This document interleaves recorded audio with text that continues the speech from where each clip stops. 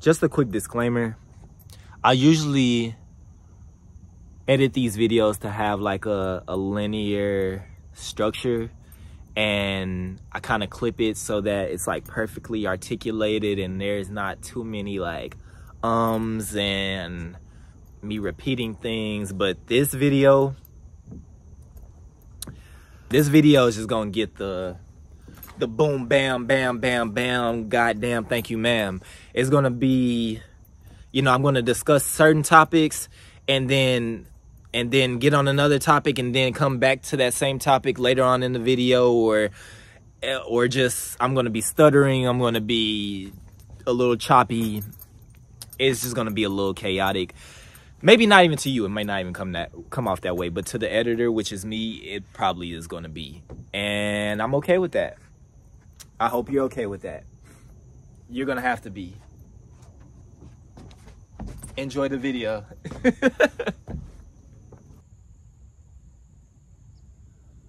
Oh, wow. Wow, guys, wow. Man.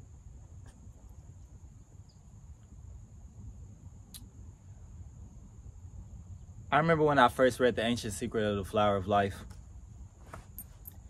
I was so intimidated by the book, because I remember when Drunvalo was like speaking on how to activate your Merkaba, he was saying one of the key elements to being able to activate your Merkaba was and for those, well, first of all, for those of you who don't know what the Merkaba is, the Merkaba is a tetrahedral field that surrounds our bodies.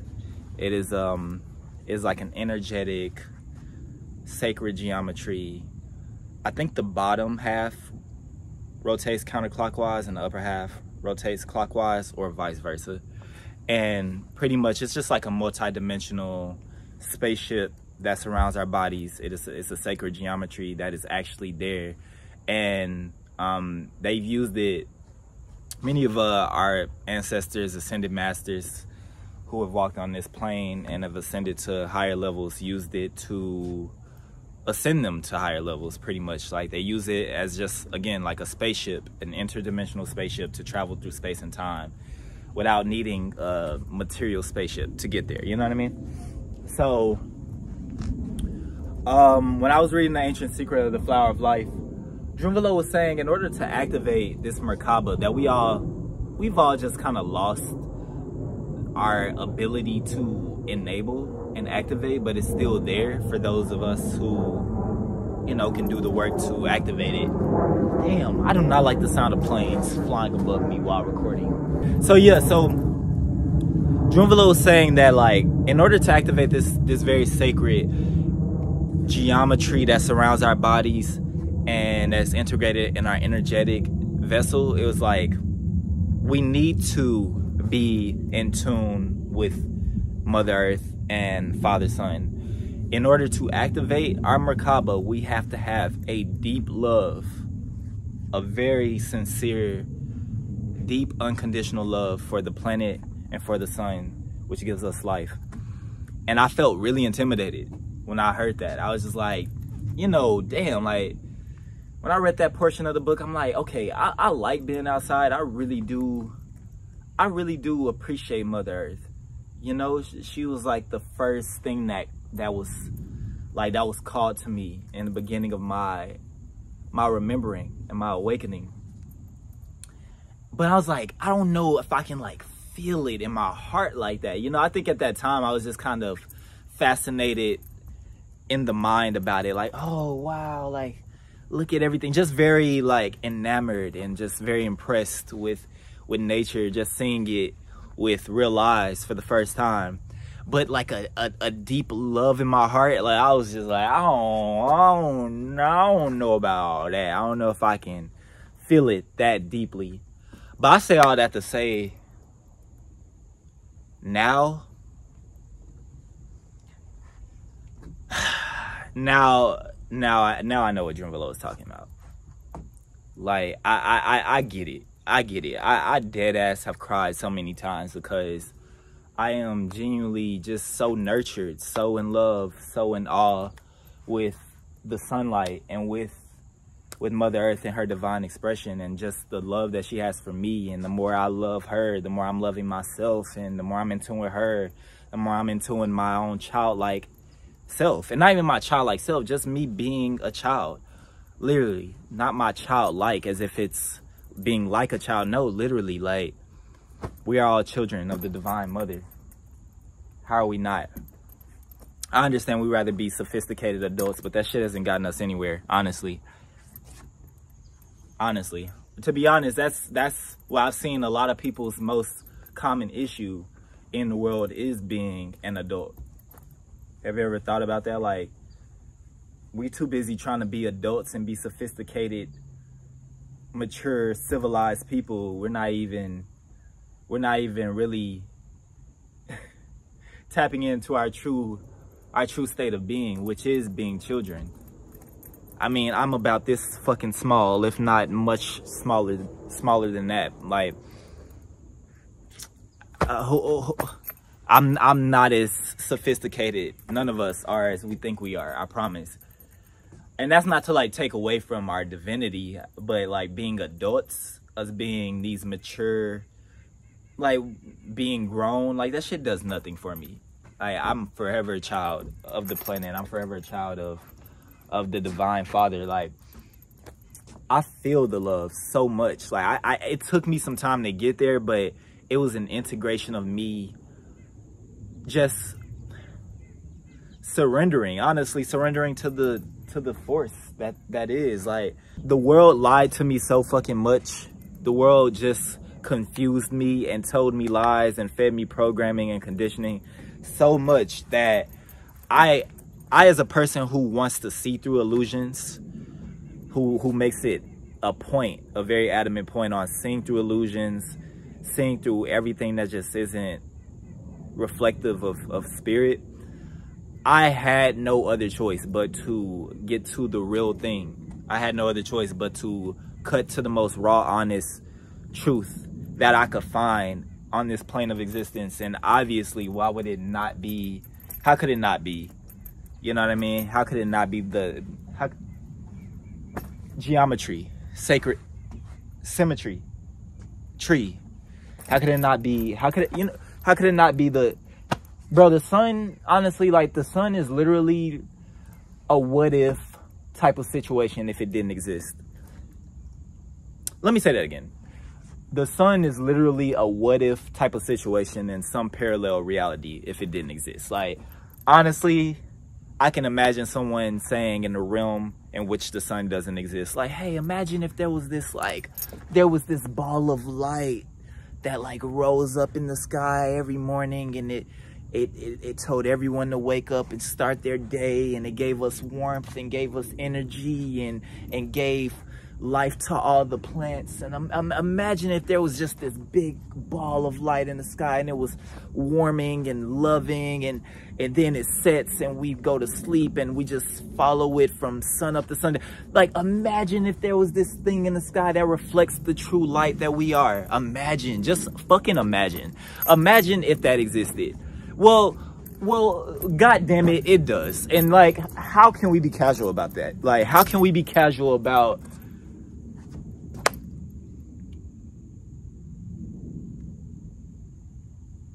how could we just walk outside and just like, oh, it's hot. It's fucking hot outside. Like, what, like, bro, like, what? It's light, like, shining everywhere, bro. I have the utmost gratitude. I have the most unconditional love in my heart, because to surrender to the love and to the nurture of the sun and of earth, I am activating my childlike, my inner child. I'm gonna just say the common term. It's okay. I'm gonna just say what people say. I'm activating my own inner child. I am really, I'm being who I'm supposed to be, you know, not who I'm being told to be. I'm being who I'm supposed to be. It's just so much more at ease this way. It's so much more relaxing I put so much less pressure on myself to produce and convince society of my value when I'm in utter surrender, total and utter surrender to our true divine mother and our true divine father. Honestly, like, my relationship with the feminine, with the divine feminine and the divine masculine strengthened because of these two energies, because I'm the divine union of both of them. Honestly, I even started to appreciate my mom and just mothers in general, the mother energy in general, because of Mother Earth. Like, I've realized just through her how important and how dire and just how powerful the presence of a mother is. And it just made me appreciate my own mom just so much more. Like, just like, damn, like, you really gotta take into account this energy that is nurturing us, that is giving us life, that is giving us the healthiest foods to eat, that's giving us the most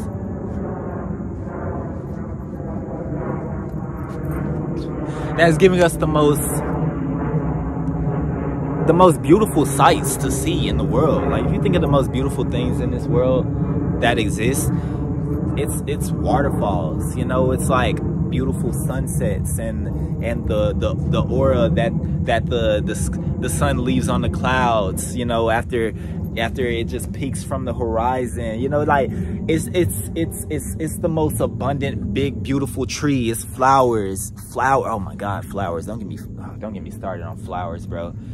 Don't get me started on flowers. Like, this is how to activate your inner child. This is how to activate your inner child. Like, step out of the fucking matrix. Step out of this, like, just like get out of the car, get out of the building, just kind of like get back into the abundance.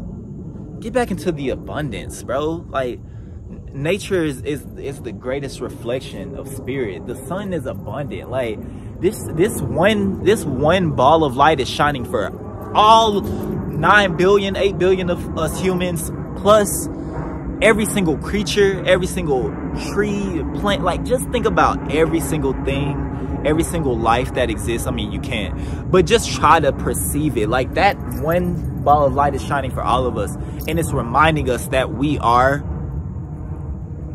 one. We are one. We use one sun. We're on one planet. Like, this is the reflection of oneness, of divinity. Like, okay, so have y'all ever seen, like, in a movie where someone will be holding a treasure chest or something like that, and then they'll open it and that golden light just kind of shines on them, and it's like, oh, like, I know y'all seen that before. Wait, why has that been done so many times in so many different movies and shows? Like, why is that like a common thing? Anyway, people ask me all the time, why do I watch the sunset?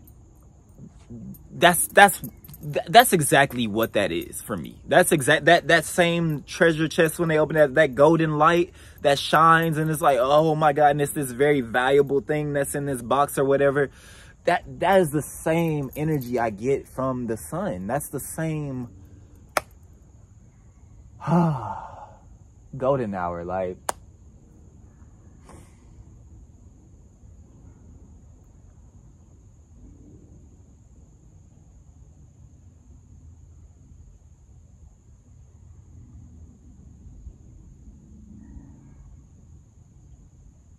that's literally the same energy. It's the same energy. It's that same potency. I don't see how I am one of the only few people I know that is as obsessed with the sunlight as I am. I mean, I understand we all got different expressions, different journeys, but like, it's it's the sun, bro. Like, what else would it be? Like, I don't understand what else would I be more fascinated about. Like, this shit is giving us life. It is the ball of light in the sky, like, telling us to wake our ass up and telling us to go our ass to sleep. And it's like, bro, like, of course I'm just doing what makes sense. Like, I didn't invent this shit. Like, you know what I mean? I didn't choose Sunset Trei. Sunset Trei chose me, goddamn.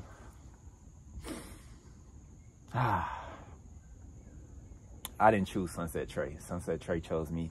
So, like,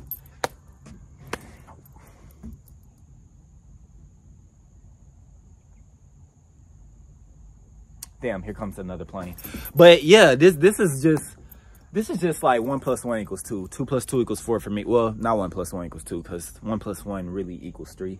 But 2 + 2 = 4. Like, this is what this is for me. This is just, I'm just doing what makes sense. And I feel like you should too, whoever's watching this. You know, it's hard to be depressed, and it's hard to be sad, and it's hard to like overthink about life when you're oh,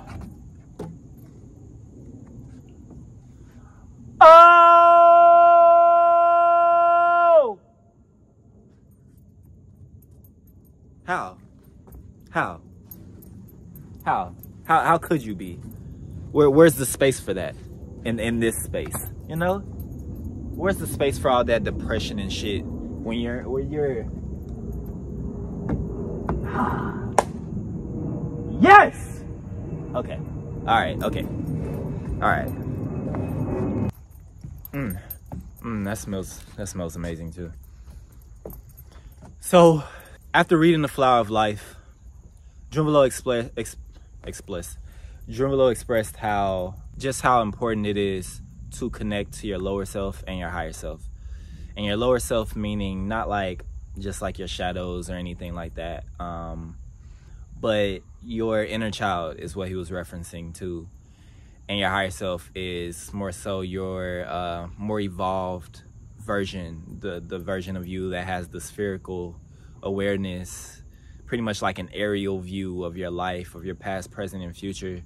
And in order to connect to your higher self, you have to get in tune with Earth, have to be in tune with just who you are truly on this plane of existence, just like the embodiment and what you've incarnated into, which is a human being. Obviously, with that comes you tuning into your most raw self, because nature is a very raw energy, and the more you tap into the energy, the more you just want to walk outside and be barefoot, which is extremely healthy for you. You know what I mean? Like, you tap more into your primal self, which is just honestly, anybody who's really tapped into their primal self is really tapped into their most truest authentic self. You know, this is why I've always been very adamant on just raw energy. People who are raw, people who are just unfiltered, like not unfiltered in an unkind way, like they're unfiltered, they don't care about people's feelings, but like unfiltered in their expression, in their humanness, in their humanity. And I know that people who can truly be in tune with Earth will naturally tap into that part of themselves, because that's just how it works. It's a symbiotic, it's a very much of a cause and effect type of ordeal.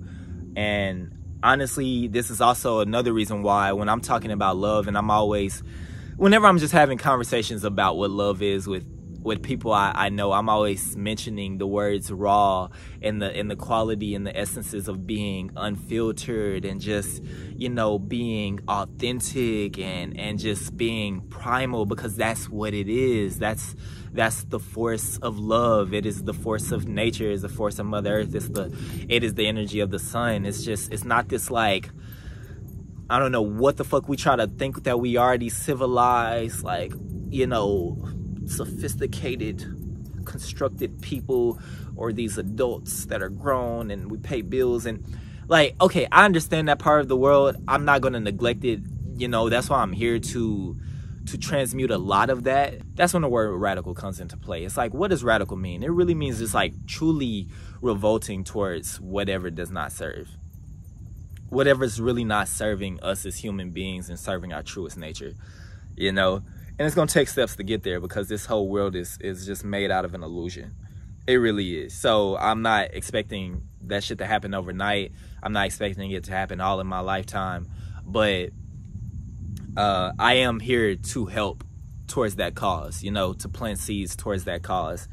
And I understand its purpose in being civilized human beings. You know, I get it. I have a car.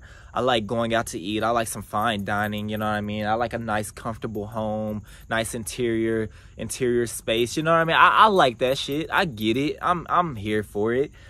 But to lead with that and then put this second, put all of this in the back, like make this secondary, not this is primary. we're not going to get anywhere without making this primary. And you're not going to really tap into your true self without making this a primary destination, a primary connection. Not destination, fuck that. Because I had to travel to get here. That's why I said destination. But and I understand there's so many different expressions of consciousness on this planet. There's not one way to tap into your spirituality. But come on, bro. You're not connected to the planet. How are you connected to your body? Like, it's made of earth. That's where it's going back to. So how could you not? And of course, the more you tap into this energy, you're going to remember that you are a divine child, a divine union of the mother and father. And you'll create more sustainable connections in your life. It'll start to reflect in every aspect of who you are. And you won't fall for any gimmicks, fall for any games that the system tries to play on you or tries to play on all of us, because you know it's real and you know it's not. I'm trying to tell y'all, this is why I'm like big on not falling for illusions, just like being my own sovereign thinker. I'm a Pisces, and Pisces are known for being lost in their imagination. That's like a huge quality that Pisces carry because of our placement in the zodiac chart. I am the most like realistic Pisces I've ever known in my life. Like, I'm so big on just like, what's the raw shit? Like, what's the real raw gritty shit? That's what I want to know. I don't want to be in the realm of like fallacy and illusions. Like, I can understand being in my imagination when it comes to me creating, but still I get my source of creation and my inspiration of creation from being in nature. I think James said it in Free People, the documentary by Naima. He was saying that creativity, nature, and spirituality go hand in hand, literally. I mean, they're all one. They're all one. I wouldn't have a creative bone in my body if I didn't exist in silence outside. And I honestly wouldn't even want to just like sit outside all day without having some creative medium to express myself through, because like whatever is instilling itself in me and whatever is integrating within me from connecting with nature, that is needing to be expressed. It's an innate human desire to express that and to release that and share that. So that I would definitely, I'm always in need of a channel to, or like an outlet to release that energy. For sure. Everyone, to be honest. It all goes hand in hand. It's a very important thing to our evolution. Truly, man, like truly. I know that I have more, so much more is what I'm looking forward to, actually. So much more to dive into, so much more to tap into with just gardening, you know, growing my own food. Really creating sustainable living, you know, being a farmer. I wanna be a farmer. By the time I'm in my like early 40s or like late 30s, I wanna be a full-time farmer. So that's the goal. That's the plan. My relationship is only gonna deepen with myself, with Mother Earth, and with the sun. Honestly, bro, I dead ass, like, I'm not even lying to y'all, bro. I am crying internally every day that I miss the sunset. Every day that I'm just like coming from somewhere and I'm in a car and I'm just like riding down the highway and I see that sun just starting to, I'm just sad. Missing the sunset it's terrible. Missing the sunrise isn't good either.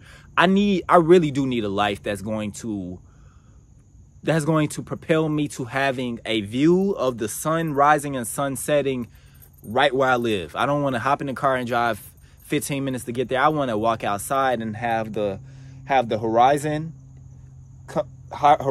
looking east where the sun rises, and then the horizon setting west where the sun ends this day, or it ends the day for us. I want that for the rest of my life. I gotta get that ASAP. I don't know how I'm gonna get it, where I'm gonna be living to get it, but I need both. I need both. Like, I need both. I am not joking. I need it. Like, I fucking need it so bad. That is a necessity for me. It's something connected in a past life for sure, that me and the sun, while me and the sun have this type of connection, it's definitely something rooted in a past life. It has to be. I must have just been gazing at the sun or doing some type of ritual with the sun or some other symbol that the sun reminds me of in a past life. You know, it could be like a blazing fire or something, some sacred fire that I always did some type of ritual with that helped me evolve spiritually or whatever, and the sun just reminds me of it or something. And I also know all of this sun gazing, all of this sun watching that I've done in my life has truly sparked my solar plexus chakra. It has activated my solar plexus chakra and enabled it more than any other chakra, truly, in my being, for sure. And because the solar plexus is so close to the heart, it's done that too. It's opened up a lot of love in me. It really has. For those of you who don't know, the solar plexus is the chakra associated with your ego, and not the negative aspect of the ego or the unhealthy ego. This just like the greedy, inhumane ego. Those are the best adjectives I had for it. But not that ego, but the ego of like willpower and confidence and belief in oneself and self-identity, and also projecting that out into the world. That's what the solar plexus is rooted in. And obviously the sun is, you know, the ruler of the solar system. It is soul. That's another word for the sun, SOL. So the sun is solar energy. That's why I really do feel like, not even feel like, I know my solar plexus chakra is fucking activated, because the way I even express myself, I literally shine my light so bright. I feel it. You know, people tell me it all the time, and I know it before people were even telling me. That's just like, I have this very vibrant personality and this vibrant expression. It stemmed from my connection with the sun. It's like, shit really touches me, and it really activates that part of me. It's like the connection to it. It's a natural connection without even me placing the intention on the sun healing my solar plexus chakra. It just did it on its own. It really did. It did it from me just, you know, the ritual of gazing at the sun and watching the sunset every day. Like, I just learned from the sun. I literally learned from what it was doing, and that's why I shine my light so bright. I don't ever feel like I need to. You never see the sun hinder itself or like hide itself. I mean, a cloud may block it, but the sun ain't. The sun's not scared to rise every morning. Rise every rising. Excuse me. Excuse my French. The sun is not afraid to rise every rising and shine its light on whatever, whoever, wherever, whenever. It's about that life. And so am I. I don't dim my light for anybody or anything. And I feel very confident in my expression. I think that's one of the reasons I'm so obsessed with who I am and what I've just grown into being, is just because I'm so enamored. I'm so impressed by my own expression of consciousness. Like, I'm my own unique expression. I'm so grateful for my own unique expression. Like, I wouldn't want to have it any other way. I wouldn't choose it to be in any other way. I love how I express love. I love how I receive love. I love how I show love. I love that I know when to just put aside the ego that isn't serving the greater good. You know, the greater good of myself, the greater good of the people around me, my community, my environment. Like, I know when to set that shit aside. I'm deeply in love with myself.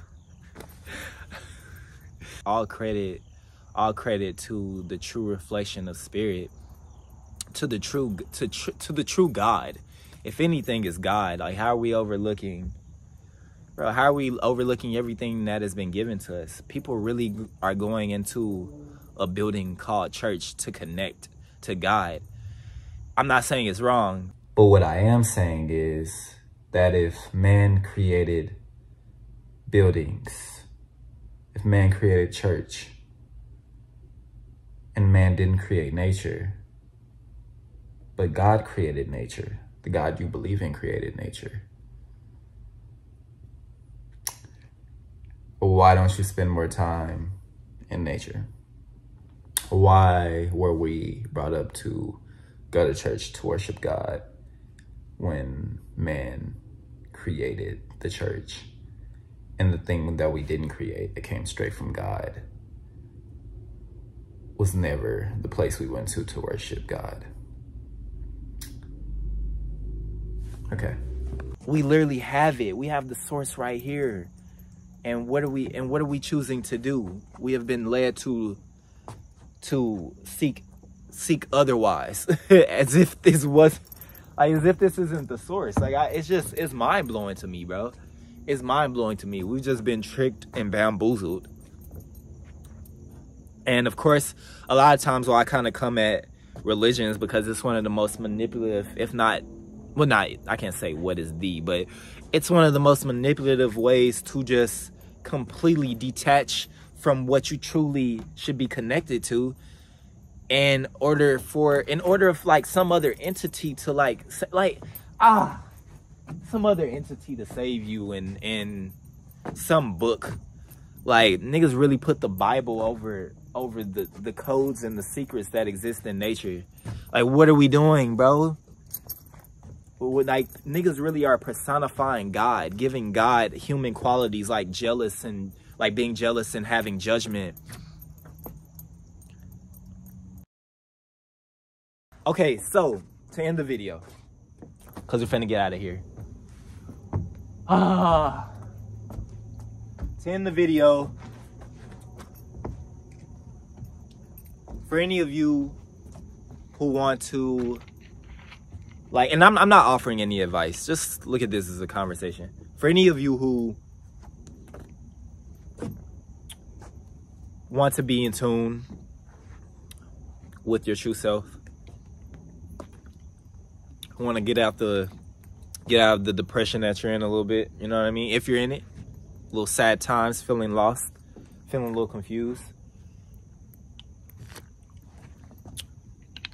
This is advice to myself as well, even though it's not advice to anybody, but it is advice to me.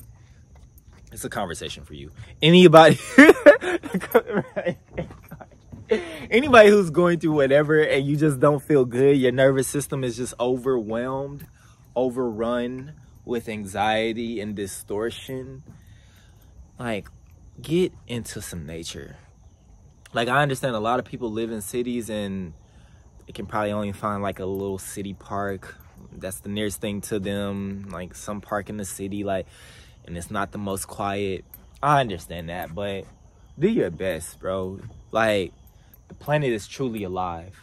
This isn't some fickle pseudoscience shit. Like, this is real. It wouldn't make sense that we're alive if it wasn't. You know what I mean? We couldn't be alive if it wasn't alive. Like, this is a real conscious living body. And the love that we receive from this planet is beyond human emotion. It is not something that we just apply to human feelings. Love is not something that's only applied to human feelings and having a connection with another person. That falls under the umbrella, but that is a small fucking part. So the fact that the media tries to make that seem like that's what love is, like that's the epitome of love, like, how fucking disrespectful. Like, how fucking okay, all right, don't get me started. Yeah, that's all I got. Anyway, y'all have a beautiful night. Thank you for watching this video, and I love you. Drink some water, eat some fruit, eat some vegetables, take care of yourself. Thanks for watching the Flow Network. Me and James both love you. How about that as well? Let me not just speak for myself. Jam loves you too. God loves you. The sun loves you. Earth loves you. Bye. All right, peace. Okay. Okay.